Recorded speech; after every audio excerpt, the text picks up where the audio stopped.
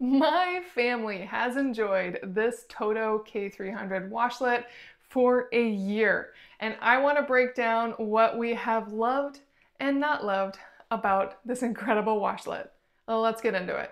Off the bat, one of my favorite parts about it is that it is more streamlined for a bidet seat. So many are huge on the back, and that is because this has continuous water instead of a water tank. So it makes it so it can be a much slimmer style. And all you need to do to install it is connect it to your water, and then you have to find a place to plug it in. We've plugged it in the vanity right next to it. We just had to drill a hole in the bottom so we could run the cord. So definitely don't get one of these if you don't have power near your toilet. I think hands down, everyone's favorite thing about this toilet is the warm seat. And we keep our seat warm, and you have all the controls you can imagine on this remote. This is the front that you use while you're using the toilet, and this is the back where you have more customized settings. So this is the toilet seat. We have it on hot, and you definitely have a range you can choose, but every single person that comes to our home loves sitting on this seat.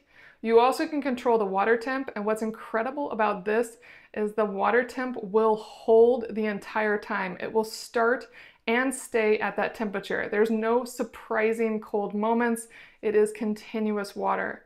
And finally, you can control the heat of the air at the end that dries you, and you can choose again from low, medium, or high heat. Then it has a variety of eco modes, and this it does automatically, but you can also do it manually. This is to clean the wand. So I'll show it to you right now. The wand actually self-cleans every time before and after you use the toilet. And what that means is it will wash itself to make sure there's nothing on it, and it's super clean. As for using the toilet, you get used to this really fast. This is for cleaning your bum. You can just spray it or do a lighter poof of spray. This is for the ladies. This is to dry you. This has it oscillate back and forth, and this has it kind of do high-low pressure kind of bursts of water. And this again is that e-clean button, so you can have it clean on this side as well if you want to clean the wand more. And then down here you have controls over water pressure and where it's spraying. So you really have a lot of control. And in the end, you have two fixed settings. So if you've figured out exactly what you want here, you can fix it to 1 or 2, so you always know what you want. So for me, I prefer 1, and a few of our other family members, specifically the kids, prefer 2. Now let me show you it spraying. There's 2 key pieces to getting it to spray. One is it has this motion detector that knows if you're here or not, and another is weight on the seat. So let me see if I can get this to go. I'm gonna put a bunch of weight on it. And I can tell that it's recognizing me because it's making noises, and it's doing its pre-mist, which means it mists the bowl and then it cleans the wand. And this will make it so nothing really sticks to the walls or the wand, as everything is pre-moistened. And now I'm going to have it spray the bum. I'm gonna put my hand down to stop it. And now it is spraying my hand, and I can control that with oscillations, and I can always stop it by hitting this black button at the top. And that's letting it know I'm finished, my hand is clean. And then you can also do the air dryer. Just hit this air, and now it is spraying very, very warm air directly up. It's gonna spray your backside first and then your front area. I have found as a lady, it takes about 2 minutes to be fully dry. And for our family, we mostly use this to reduce the amount of toilet paper. We don't actually get rid of toilet paper by using this. It's mostly for the pre-cleaning. Now that my weight's off the seat, it's doing 2 things. It's gonna clean itself again to make sure it's clean for next time and there's nothing on the wand. And you can hear a deodorizer going. It's actually sucking all the smell into it right now, so it keeps the air cleaner. And then with that deodorizer, it does actually have a catch on the side, and this is the filter. And as you can see, I need to clean out my filter, so that's a little gross, but that's something that's easy to clean. It's catching anything gross that it needs to get out of the toilet. As for cons, one of the main ones I have with it is about cleaning.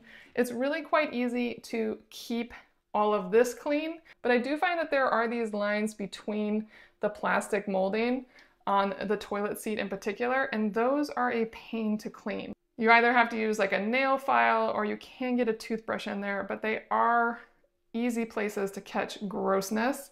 So that's something to keep in mind. Another one is that while this is self-cleaning, it can get a little gross underneath there. So you do want to open up these flaps and scrub those from time to time. But really, that's not too bad.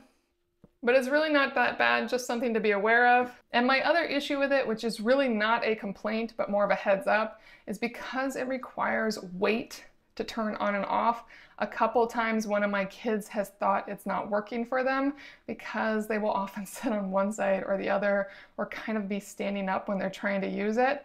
But as soon as we explain to them that they have to be sitting completely on the toilet for it to work, we've had no issue. So if you have kids and one of these and your kid tells you it's not working, make sure that they are sitting on it properly first.